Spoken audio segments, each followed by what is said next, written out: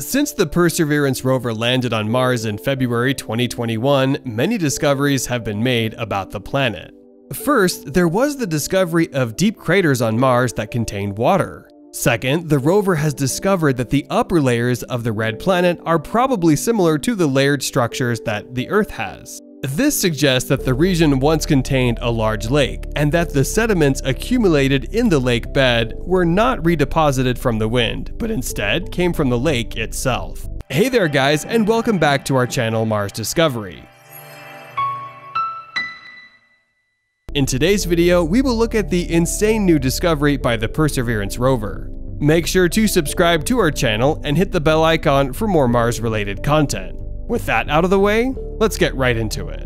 The most interesting is the discovery of two channels going down into Jezero crater, which could be linked to features seen in the most recent high-resolution images of the region with frame-by-frame analysis. This discovery is important because it shows that water can flow in these channels. Scientists have long suspected that volcanoes exist on Mars.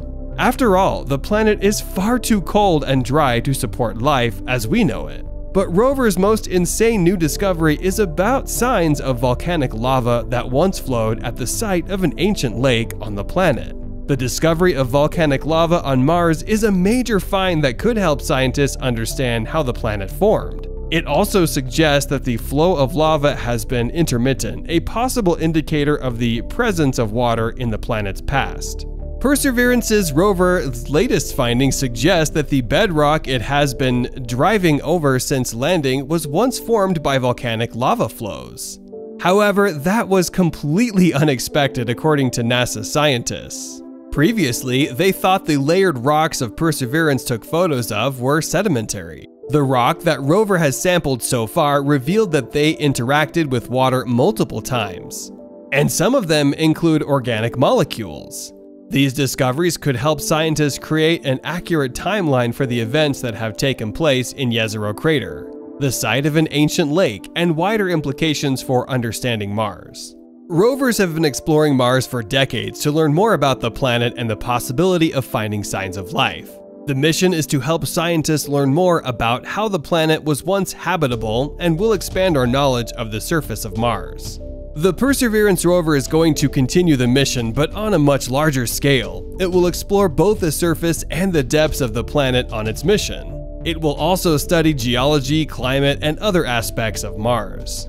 One of the first questions scientists asked after the Perseverance rover landed on Mars was whether the rock in this location was a sedimentary rock composed of layers of material deposited by an ancient river or an igneous rock, which forms when lava flows cool. Scientists thought it was a sedimentary rock, but it became clear that it was a volcanic rock. This is an example of what scientists can learn about an area's geological history by looking at different rocks and how they're different from each other. The rover used its instruments to study a rock nicknamed Brock by the team. The analysis revealed large olivine crystals surrounded by pyroxene crystals, both of which pointed to the fact that the rock came from volcanic lava flows.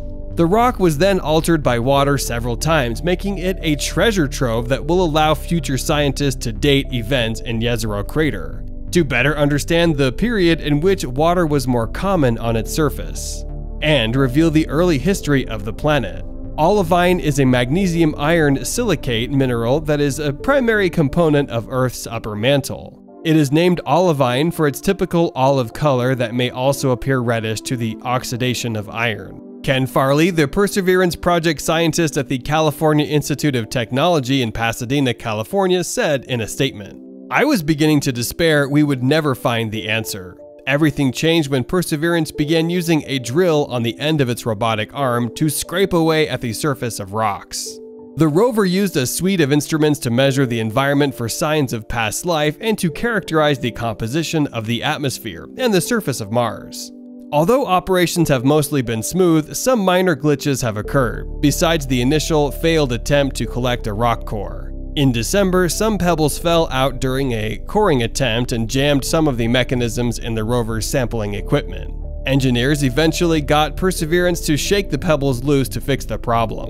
Now the team wants to know if a cooling lake of lava formed the rocks containing olivine, or if they originated from a subsurface chamber of lava that was later exposed due to erosion. Farley further added, "This was completely unexpected and we are struggling to understand what it means. But I will speculate that this is not likely the original crater floor. From the diameter of this crater, we expect the original crater floor is significantly deeper than where we are right now. Every few weeks, scientists make a discovery that shows the red planet is still hiding something extraordinary. When the rover named Curiosity was launched to Mars, the world held its breath. Would the mission succeed? Would the rover be able to survive on the red planet's harsh surface? Would it be able to gather any meaningful data? One of the most surprising discoveries so far has been made by the Perseverance rover, which has already begun exploring the terrain. The Perseverance rover has found a different kind of rock, dark red with veiny streaks, which scientists named volcanic rock. Volcanic rock is dark because it's been exposed to heat for a long time, making it a good source of ancient minerals. Scientists are excited to study this rock to learn more about the old environment on Mars. The discovery was a moment of pride for the scientists and engineers who built the Perseverance rover. The team examined mosaics of images from the rover's microscopic images and noticed rocks with an unusual texture. The team then consulted an online library with pictures of rocks on Earth and came across some volcanic rocks with textures that looked remarkably similar to those found on Mars. Once back on Earth, these latest samples could help the team establish more accurate dates for features and events on Mars. These rocks interacted with water over time to create new minerals. The minerals within the samples can reveal what the climate was like and even the compositions of the water billions of years ago on the red planet. This will tighten our understanding of the history of not only touchdown location but of Mars generally. Science team member Bryony Horgan from Purdue University said that this identification represents a really big deal. Kelsey Moore, geobiologist associate in planetary science at the California Institute of Technology, said, "That will tell us whether or not the water that existed there was potentially habitable in the past." Scientists are willing to explore more sites on the red planet, as is seen in high-resolution images released by NASA. Each of the new pictures shows a different area on Mars, with dramatic scenery in some shots and close-up views of the rover's targets in others. The most detailed view is of a spectacular canyon now called Hata, located in a cratered region near the equator.